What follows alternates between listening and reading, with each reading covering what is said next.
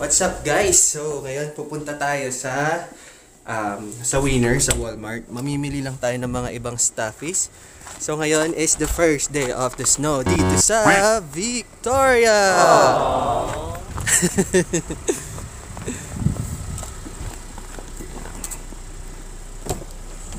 Dali. Bago tayo umalis, titikman muna natin kung ano pinagkaiba ng snow sa Whistler tsaka snow dito sa Victoria. Tingnan natin. Mas masarap yung sa Whistler. Males. Yan, si driver natin. Yan bagong gupit pa yan guys. Pinaghandaan niya talaga ngayon kasi magbablog tayo. Stay tuned lang, pupunta tayo dun sa Winners today. Okay, bye! Ayan, mega shoutout nga pala sa mga fellow YouTubers ko dyan na patuloy na sumusuport sa akin. At saka yung talagang maasama mga organic friends nga natin. Ika nga dyan sa YouTube Universe. Thank you, most especially kila Shoutout Channel, kila Miss Ria Velasco, GMTV, kay Ellie Eno Park. Yan, sila yung mga talagang solid na mga YouTubers natin na talaga namang todo ang suporta sa atin guys. So, thank you guys, more power. Ayan, so ang lamig. Bye kuya. Andito na tayo sa Gap. Ayan, Gap Factory Store. So malapit lang siya dito sa area namin. Actually pwede nga lang siyang lakarin pero since may sasakyan naman tayo at saka sobrang ginaw, hindi na ako naglakad, so nagpahatid na tayo. Welcome to Gap.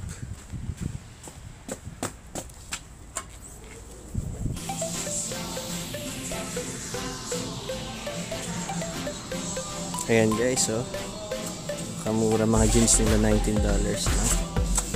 Tapos andito yung mga clearance section nila. Look guys, $9 lang.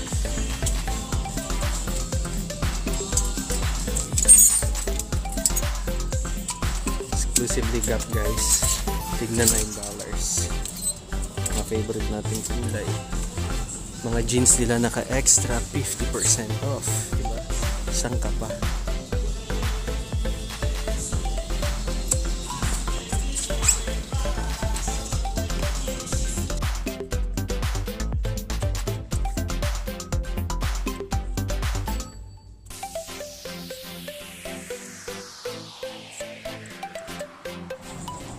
Tapos dito guys, meron silang mga clearance section.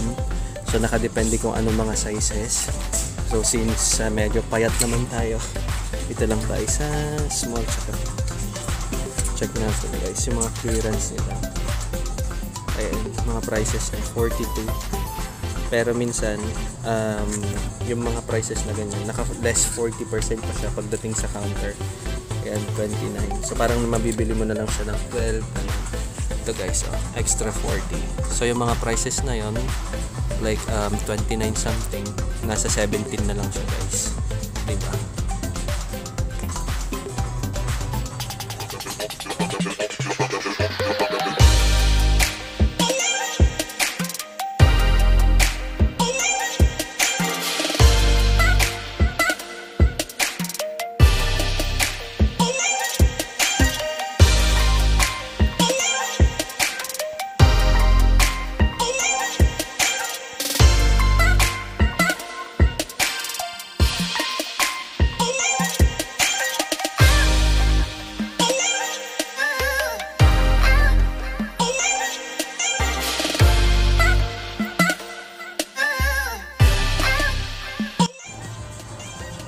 So dito din guys sa mga jeans section nila, naka-clearance din siya. Ito, kung titignan natin example ito. So 27.99. Tapos kung titignan mo siya dito, kung saan siya nakatapat yung 27 na yun din yung parang it was before and after clearance, 40% off deduction.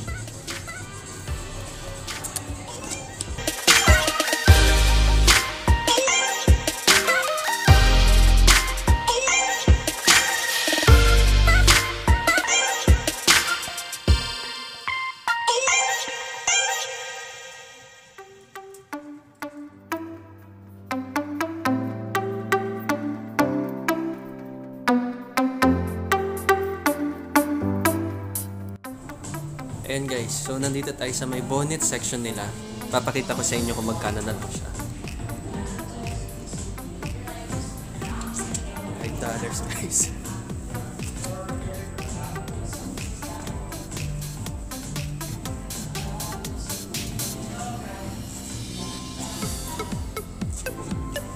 So kung may mga example, may mga anak kayo dito, tapos dito rin kayo nagtatrabaho, ang sarap nilang bihisan kasi ang mumura mostly ng mga damit nila dito, mga hoodies.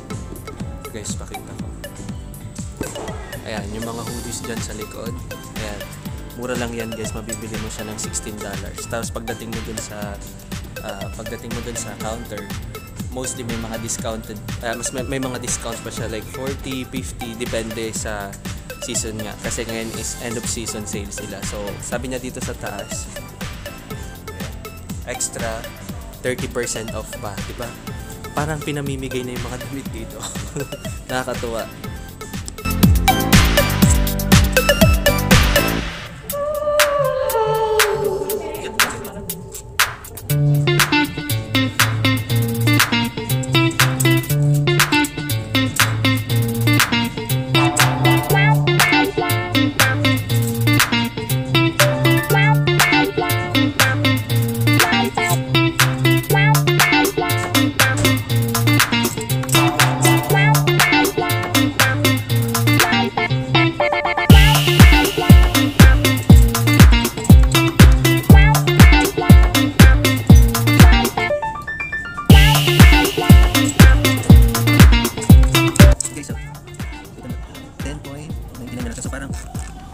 Parang 11 na lang, tapos 30% off pa siya dun sa counter.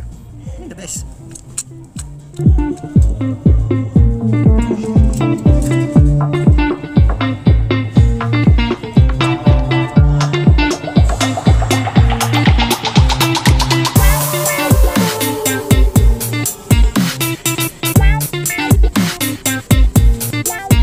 Majority talaga guys kasi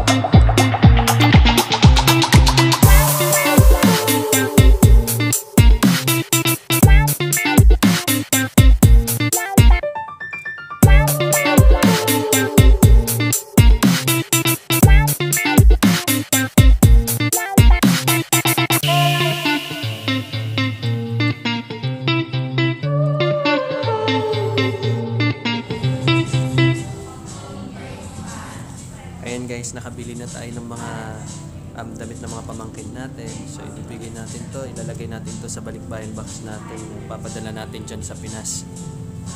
Diba? The best. So nakabili na tayo dito guys sa Gap. Ayan, Gap.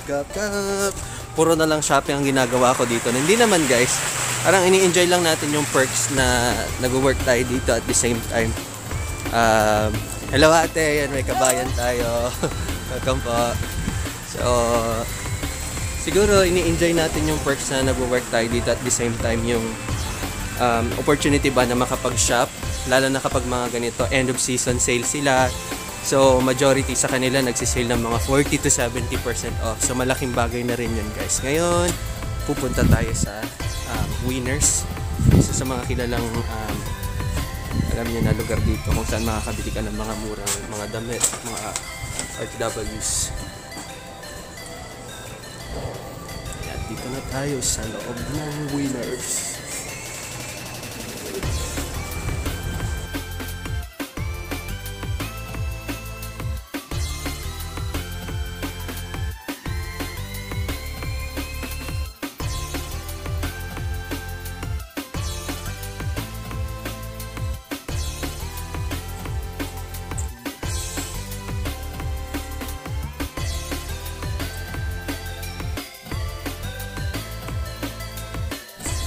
So far, dun sa paghanap natin dito sa Winners, may mga nakita naman tayong sale pa rin, katulad ng mga nasa clearance section, pero di ganun kaganda. Siguro, try pa rin natin maghanap, baka may makita tayong mas maganda pa rin dito.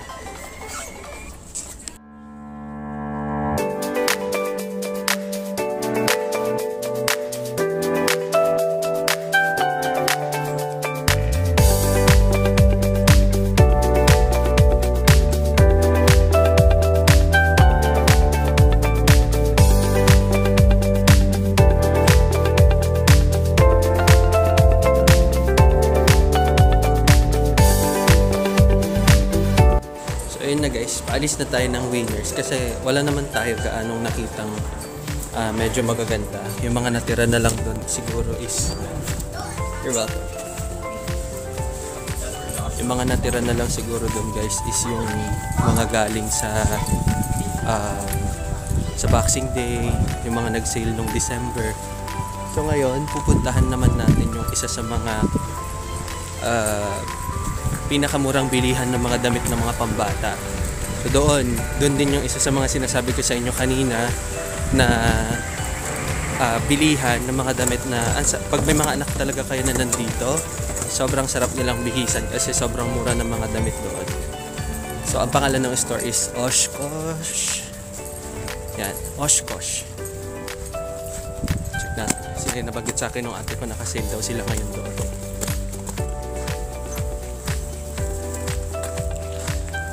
Sobrang ginaw. Na-enjoy pa rin natin ang pag-ulan ng Nieme sa labas. Nieme ma o Niebe? Hindi ko alam. Niebe ata. Ayan.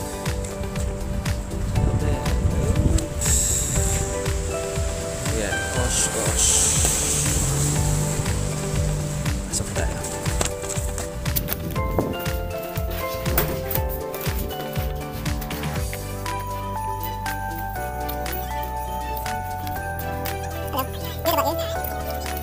I'll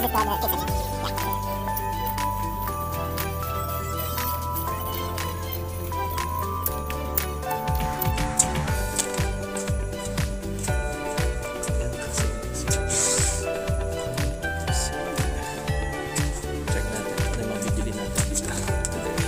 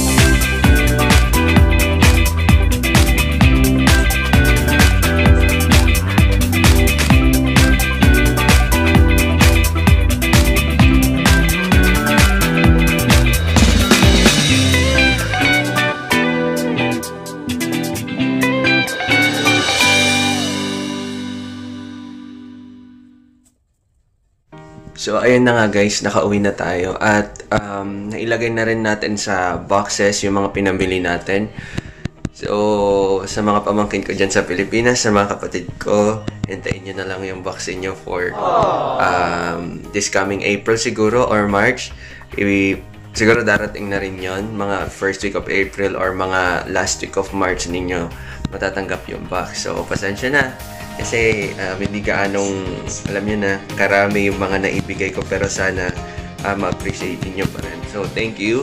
At thank you din sa mga viewers natin na nandyan ngayon sa YouTube Universe. Thank you so much. Even sa mga supporters natin na patuloy pa rin nanonood ng mga videos natin. Thank you guys. Stay tuned lang for more vlogs.